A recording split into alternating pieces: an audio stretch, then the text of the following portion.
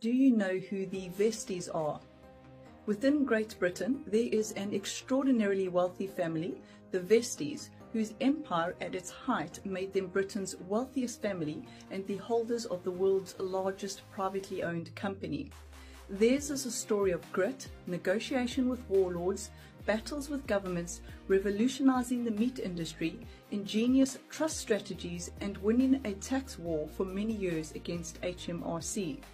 Even though the Vestey Empire has faced serious difficulties at times and suffered a degree of decline from its heights, they are still, by today's standards, enormously successful.